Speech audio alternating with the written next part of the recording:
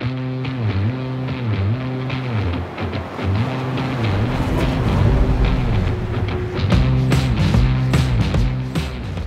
since the foundation of the PU, or Persistent Universe in Star Citizen, it's always been true that 2 people in 2 ships is better than 2 people in 1.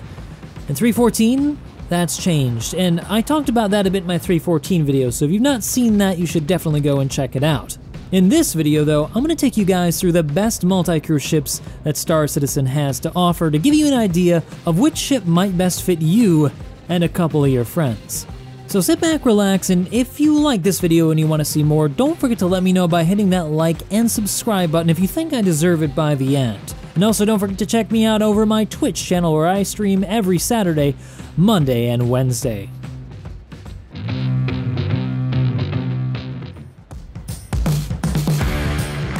Now the first multi-crew ship you probably thought I was going to talk about is the Drake Cutlass Black, and we will get to that.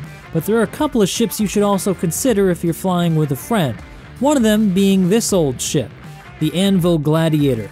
It's a maneuverable small bomber that's capable of carrying size 5 torpedoes and an array of different missiles from size 1 to 3, each of which capable of taking out different size targets and packing a real punch against even larger ones like capital ships and subcaps. Best of all though, not only do you control 2 size 3 weapons as the pilot, but your co-pilot will also be at the helm of a size 3 weapon turret capable of dishing out a huge amount of DPS thanks to the new capacitor changes in 3.14.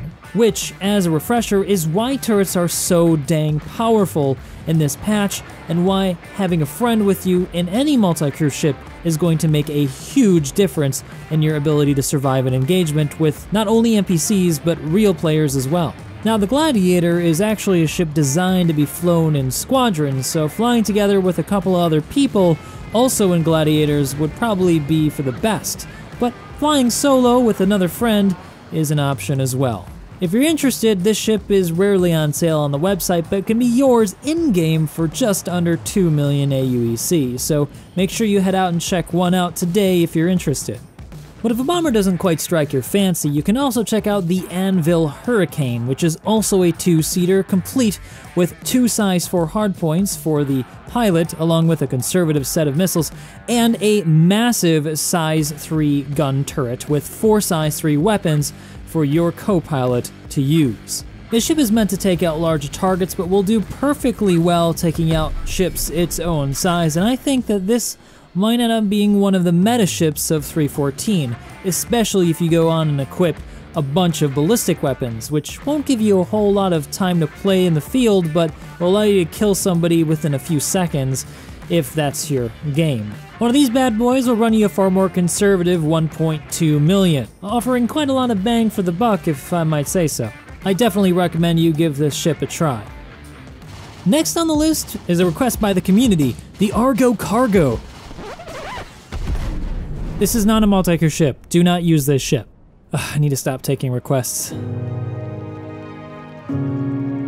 Another ship worth mentioning here is the F-7CM, which is the premier fighter of the UAE Navy.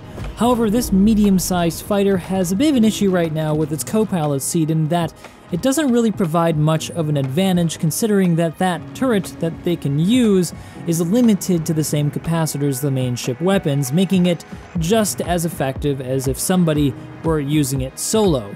So unfortunately for now, the F-7CM is going to be relegated to being just a solo ship unless you just want to have some fun with your friends, but not really provide any additional advantage. This is unfortunate, and I hope that this is rebalanced at some point in the near future.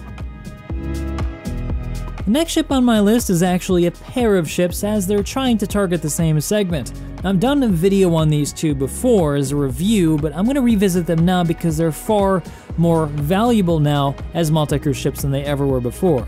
First, of course, is the Cutlass Black and Blue variants, excluding the red because it doesn't have a turret, and the Freelancer series and all of its variants.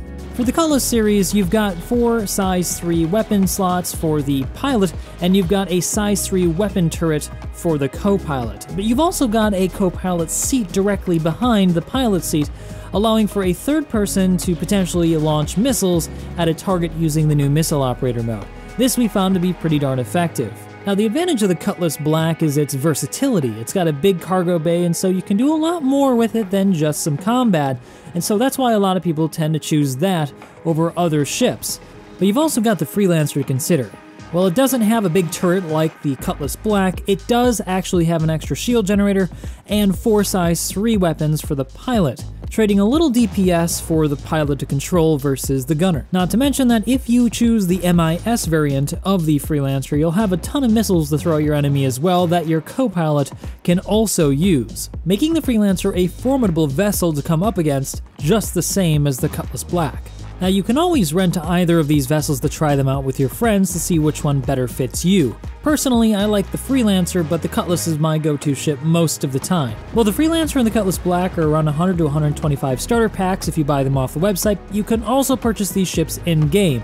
The Freelancer going between 1.6 to 2.5 million depending on the variant, and the Drake Cutlass series goes for between 1.4 and 2.5 million depending on the variant you choose for that.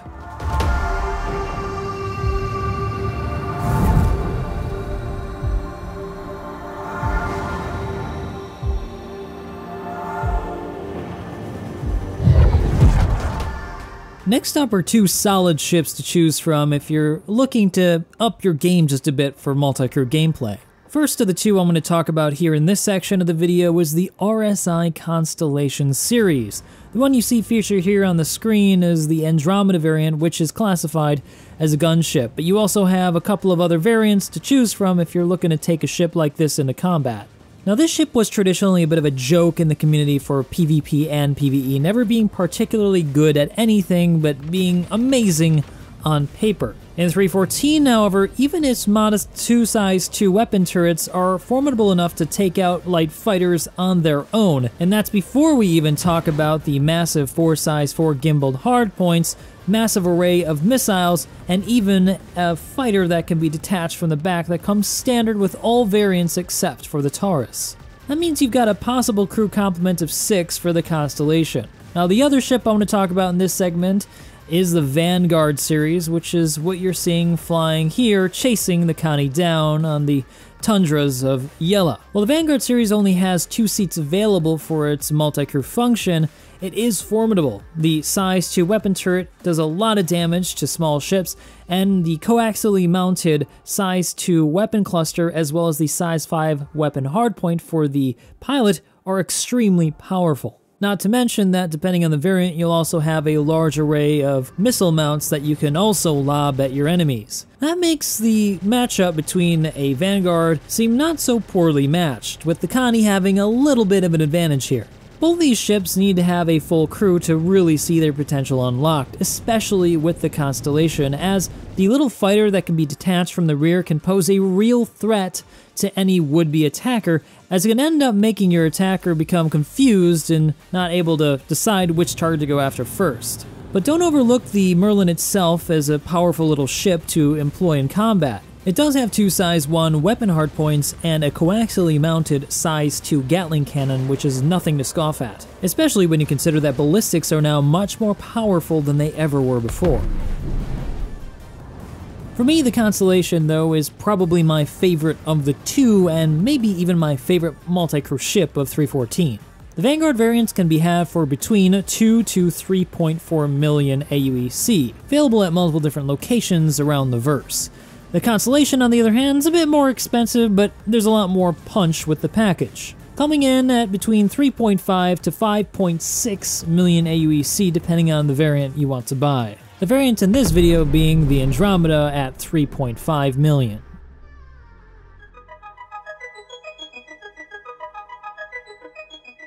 Next up in this segment is the vaunted Mercury Star Runner from Crusader, a ship that sports a bottom and top turret, each featuring size 3 weapons, and even a slave turret for the pilot to control, making it so that you've got 6 size 3 weapons that you can bring to bear on a given target. While this ship isn't the most formidable of combat ships in the lineup, it's certainly something you can take out into PvP and PvE if you're cautious.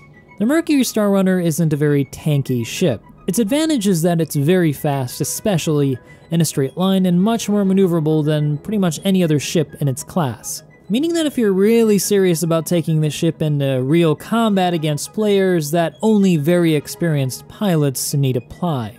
Still, if you and 3 other friends still decide to fly the Mercury Star Runner, you'll be safe in knowing that you're pretty well protected against small fighters such as a Gladius. In this particular scenario you see on the screen, a Gladius ended up attacking us while we were filming, and I just told the MSR to defend itself, and well, the results speak for themselves.